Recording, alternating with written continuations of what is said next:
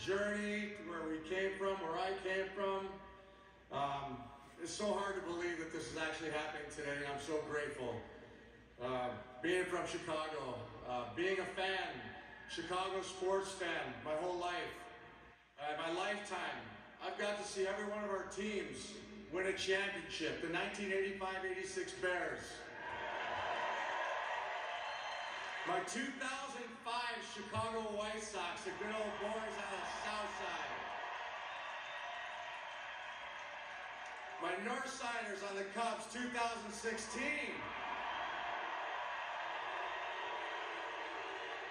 We all saw what the Bulls did in the 90s. Too many championships to repeat the years, but what a crazy run that was and a crazy time for the city.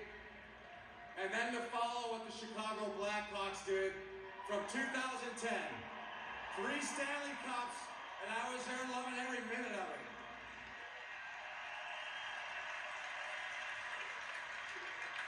There's something really special about this recognition, and hopefully by the time I'm done speaking, you're going to understand how much I love the city of Chicago, the Chicago Blackhawks, my teammates, the fans, my friends, and most of all, my family.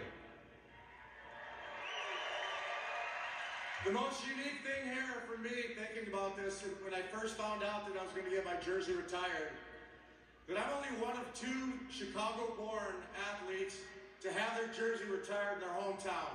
And it just so happened that he was one of my childhood heroes, Dick Butkus.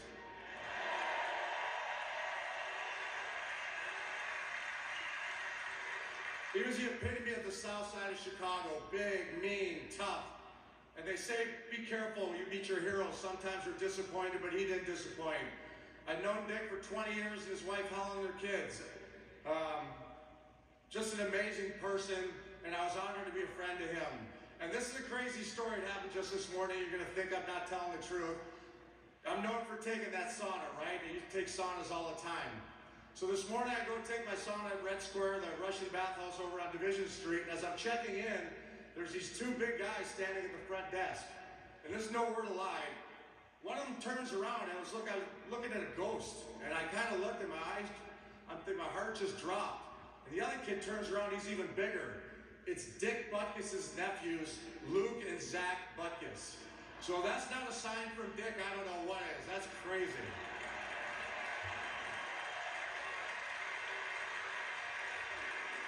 I've had the opportunity to represent my country numerous times. 4 Olympics, right? I would pass that on. But it was always an honor, and most of all because I was representing the city of Chicago and the Blackhawks also. There's all kinds of great athletes that came out of Chicago, Illinois. And I've always cheered for them, always pulled for them, just like you did as a U.S. Olympian. There's one that comes to mind. I want to talk about Eddie Olczyk as we came up together and played the 84 team. Eddie, I love you and your family.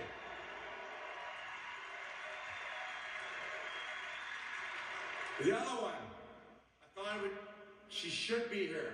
And on short notice, flew in from Vancouver, Downers Grove, Illinois, Cami Granado, from the Granado family.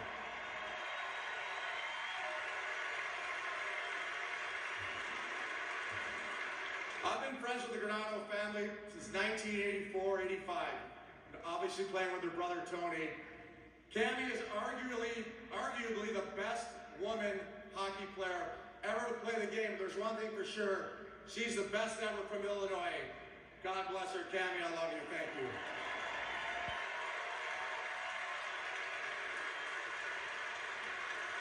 So I've never been the kind of guy who looked before he leaped, I should say. Never worried about consequences, never liked to lose, hated failure, but it didn't bother me. I just looked ahead. I never looked at yesterday.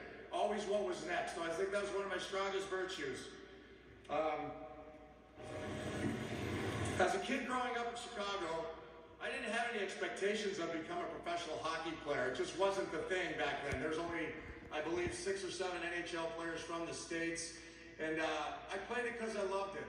You know, that's all it was. I just loved skating, never thought about it. I didn't even know the path that it took. But once I found out that it might be a reality later in my years, I was all in.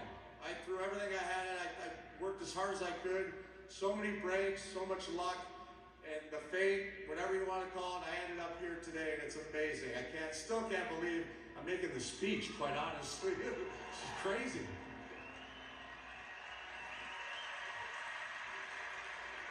Chicago shaped me to be who I am today. Born and raised on the South Side, you're taught to be humble. You're taught to be respectful. Everybody was hardworking. And speaking of hard work, I'll just take a second. I want to thank all the policemen and women, firemen, first responders, for putting your lives on the line for us each and every day to protect this city.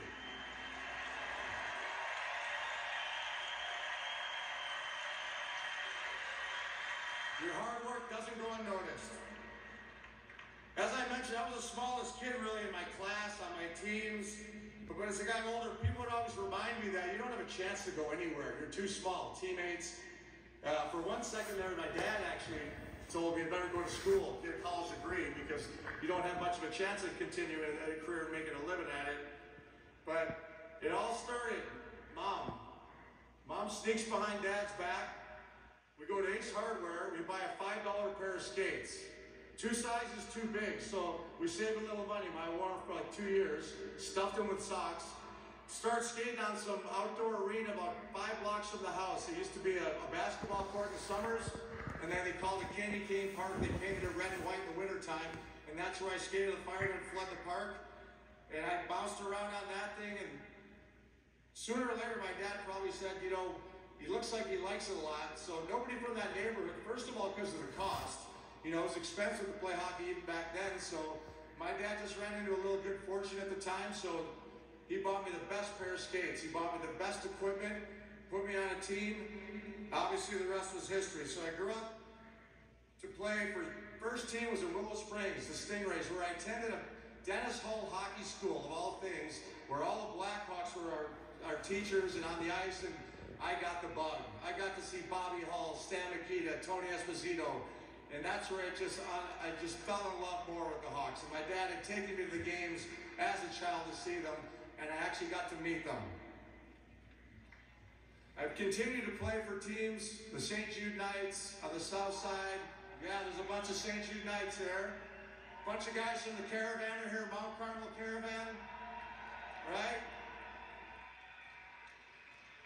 And I can't thank these guys enough for all the support they've given me. I just hope, like you guys, they feel like they got a piece of this. They get a piece of me, because in some way, I'll drop some names tonight, some famous, some not, but all of them had played some big role in me getting to here today. There's no question about that. I finished off, I remember Pat telling that story about when I won the state championship and the Kennedy Cup on the same day. That was one heck of a day. I don't think anybody's ever done that, but I did have 2 other teammates that had to do the same thing. Mike Skrasinski and Mike Getty had to take that long trip to Waukegan from home in Flossmoor to accomplish that task.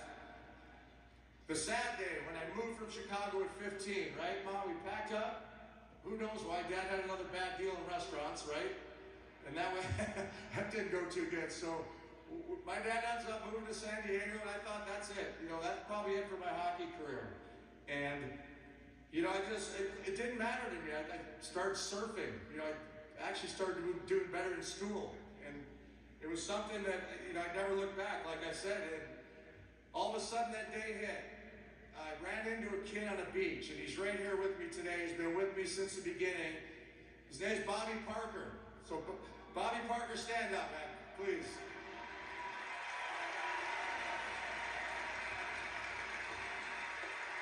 I wasn't playing hockey at the time, and I ran into Bobby at the beach, and he said, listen, you're pretty good, but why don't you take this phone number of this coach up in Moose Jaw? You know, maybe he'll give you a tryout. He did, and the rest was history. So, unbelievable, right place at the right time with Bobby. And then Bobby actually went back to end up being my partner for a couple of years. So, amazing. Okay, I'll go fast forward here. I think my career was so long, I'm trying to shorten this. I'm looking at the clock here, too. It's at 6 minutes and 33 seconds, so I'm doing okay. After Moose Jaw, I went on to play 2 years at Wisconsin, and I picked Wisconsin. We got some Badgers in the crowd, right? And I simply picked Wisconsin because it was closest to Chicago. That's God's truth. It's an easy trip for my friends. I continued on to play for the 84 Olympic team and then turned pro. I'd be remiss if I didn't mention Montreal because the team I broke in with, and I the Molson family was more than generous throughout my whole career there. The day I was traded to Chicago was the greatest day of my life.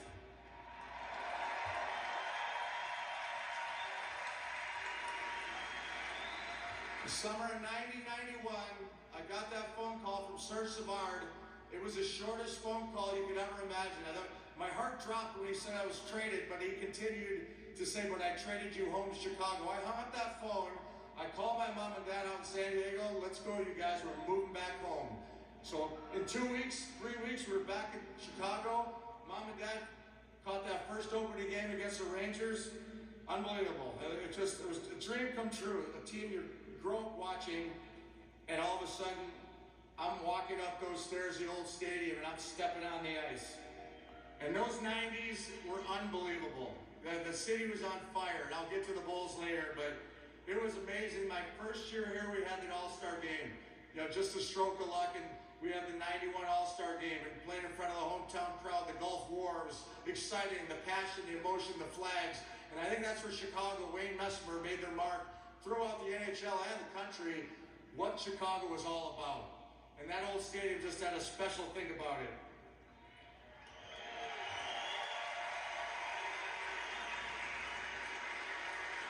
I sit here and look to the right of some of my teammates, guys we battle with. I love when Eddie walked in today, they start chanting that name again, Eddie. Never forget that in the 90s, that old stadium. But JR, Tony, Sammy, all these guys, Carnes. I would have everybody out here if I could that I play with on the Blackhawks. They told me I could only have so many chairs, so this is the way it ended up. But thank you guys for being there. You're a great honor to play with. We were going head-to-head that year with the Bulls. Every other night it seemed like we were playing, we were winning. We were on an 11-game win streak that year in the playoffs. Mr. Wirtz, Bill Wirtz, hated that. He wanted more games. He wanted tickets. But we were sweeping everybody, so it was just going so fast. And of course, feeding off the Bulls, watching them win championships, it made me hungrier. It made our teammates hungrier. But it had a little bit of a special war for me because I was from Chicago and watching my home team city of the Bulls, win those championships. And then we go to, of course, Michael Jordan, who became a dear friend of mine. Without a doubt, the king. I met Michael that same summer, 1991, at a White Sox game. And we hit it off right from the start. And like that old phrase they use, "I want to be like Mike." Well, I really did want to be like Mike. I drank what he drank. And I'm not talking about the Gatorade. I ate what he ate. And one thing I did, which I hadn't done previously in my career, was train properly. And I just watched him after every game with, I think it was Tim Grove, who was his trainer. And I thought to myself, well, Michael's got a trainer, that might be my edge, I'll be the trainer. So I saw a guy in the gym in 1993, 94, training some other hockey player, and I just kind of walked over and introduced myself. T.R. Goodman.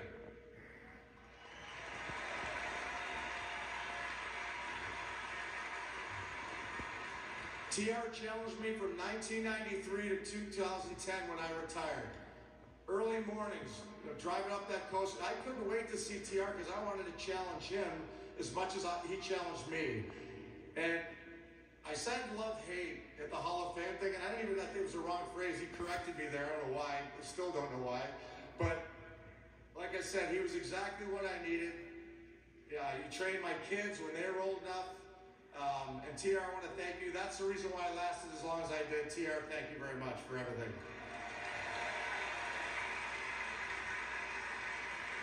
We talk about the Bulls. Lastly, there was another element that came in, which gave this team, I'd just say, a little more character on the court and off the court. He's here to support me today also.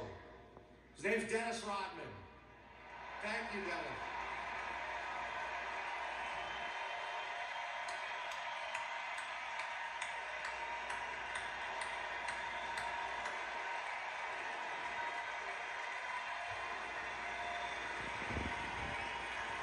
I still love you, Dennis. And incidentally, if it wasn't for Dennis, I would have never met Eddie Vedder. I used to chase Dennis all over town at night. And we out one night, late night, And me and Eddie ended up in the same room, and the rest was history. We'll get to that. Okay, then the sad part came. I got traded. I'll say it. I won't say the enemy. I'll give it to him. Yeah, go ahead, give it to him.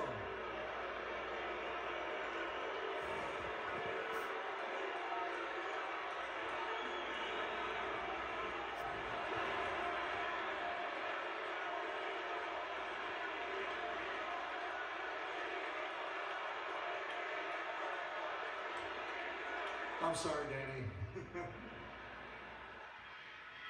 But it didn't matter. All the years I was playing for Detroit, I still was loyal to the Blackhawks. I won't say that word again, I promise. I'll use Michiganders. It's a little... Yeah.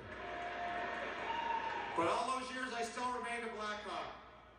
And in 2010, every fan, including myself, their wishes came true, winning their first Stanley Cup since 1961.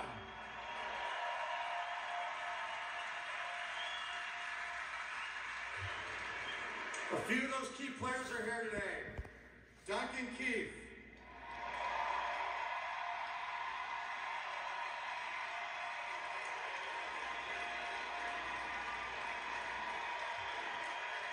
Patrick Sharp.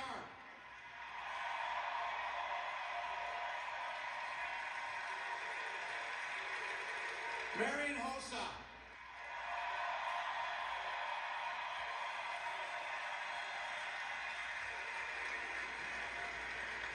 And my favorite, Brent Seabrook, the old number 7.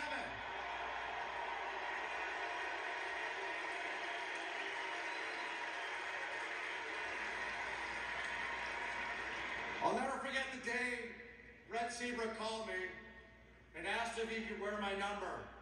So I'm thinking to myself, geez, I don't know this kid, but what the hell? I'll let him wear it. And I'm glad I did.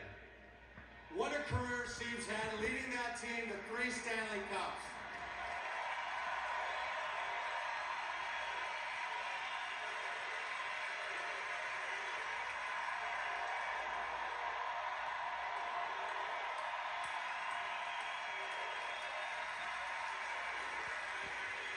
He did it all, Steves. I couldn't have been prouder. Big hits, big goals, making plays. One hit that comes to mind, which I think turned the series around, is when he absolutely crushed Backus and put him in La La Land.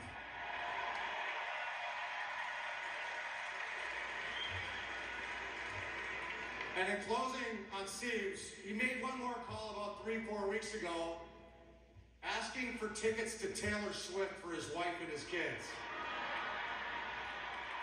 As if I didn't have enough on my plate, Steves, but thanks, love you. While we're on the subject of great ones from that era, I gotta include him. This guy will go down as the greatest American-born player.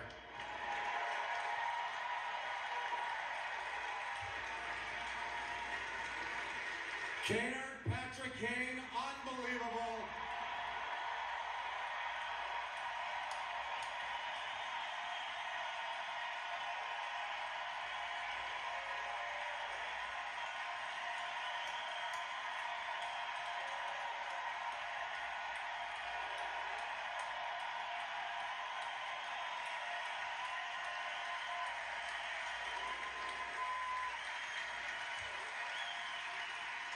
That jersey looks kind of funny, Kane. You're big grow on you. And don't worry, it'll work out in the end. He'll be standing here same as me.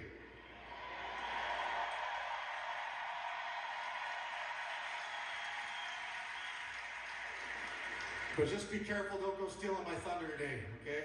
I got money on the board to shut you down. All right, no one's done this before. When the Blackhawks do things, they do it in style. I just thought I was going to another Pearl Jam concert last September 7th. Been to 1,000 of these Pearl Jam concerts. And I had a real special bond with Eddie, especially, and the band members. They motivated me. They got their big break, 91, I believe it was their first album came out. 91 was my first year back with Chicago. So it was just fitting. They pulled me on stage. And as they're Eddie's speaking, I don't hear anything because I'm so nervous. I just want to get off that stage. Want nothing to do. I just had, a couple drinks, and I'm just looking forward to a Pearl Jam concert. But anyway, as Eddie starts speaking, he's actually talking to the crowd, but whispering to me to just stay here. And he kept grabbing my arm. I'm trying to get away. So finally, I'm such a knucklehead, he grabs me and says, hey, look at the monitor. So I look back, I take a couple steps forward, and they're showing highlights of me. I go, wow, that's pretty cool. Pearl Jam's showing some highlights of my hockey career. And not till they dropped that banner and showed my number did I realize what was happening. So that's one heck of a way to find out how your number's going to be tired. I was blown away.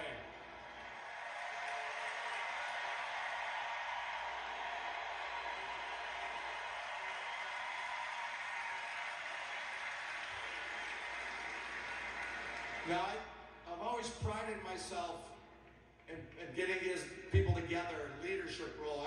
I think I'm a better player, party planner than I am a hockey player. And I proved that last night to a lot of people. But Eddie was there last night with us. He's always been there for me, for my kids. I can't thank him enough for the impact he's had on me throughout the years. We've watched each other's children grow since 1995. I don't want to put him on the spot here, but I have to because I love him so much. But Eddie, thank you for being here. Thank you for your support all those years. Love you.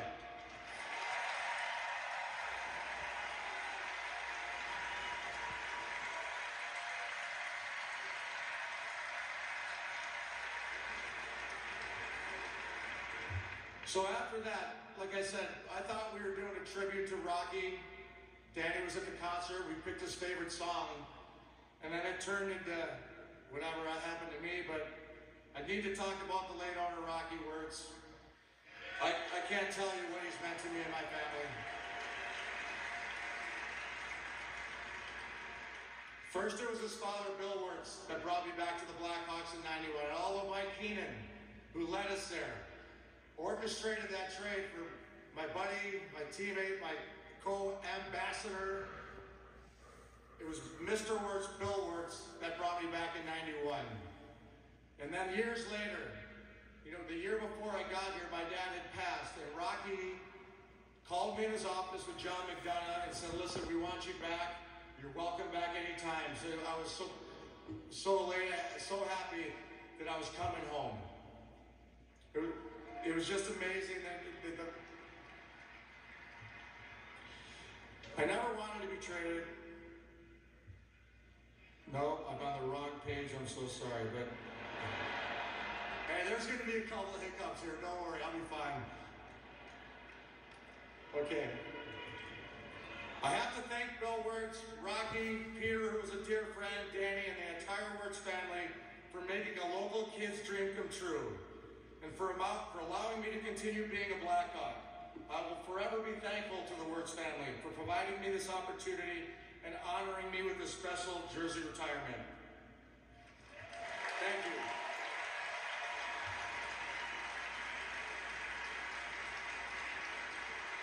How's it going, Mom? Okay? All right, good. It's an honor to be going up with the Raptors amongst some of the other greatest Chicago Blackhawks. Glenn Hall, Pierre Pilote, Keith Magnuson, the heart and soul of that Blackhawks team. Bobby Hull, the Golden Jet. Denny Savard. Stan Mikita. Tony Esposito. Marian Hossa. Roy Haas.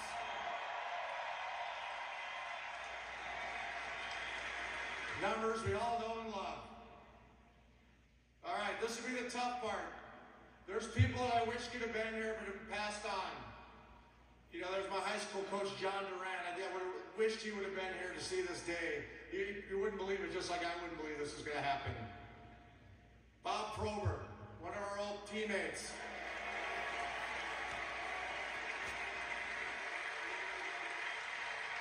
And let's start with one of the most important, Dad. All right?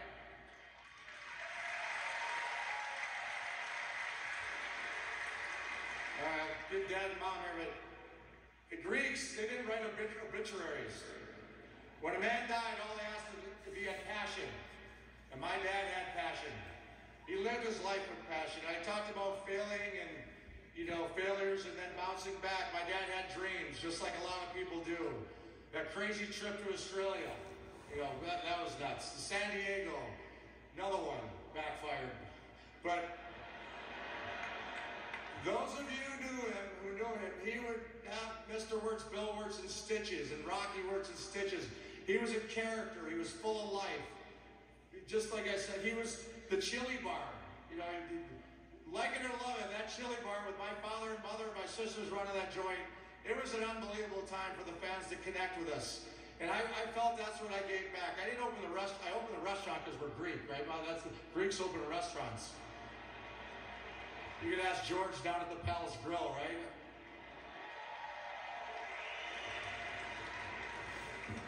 But yeah, I couldn't have asked for better parents. Mom, Dad, I love you.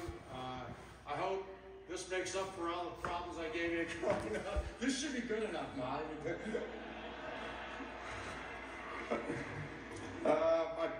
Penny, Lenny, Stevie, my sisters and brothers. I wasn't always there. That's the one thing I couldn't give was time. And hopefully, again, in some small way, making up for that.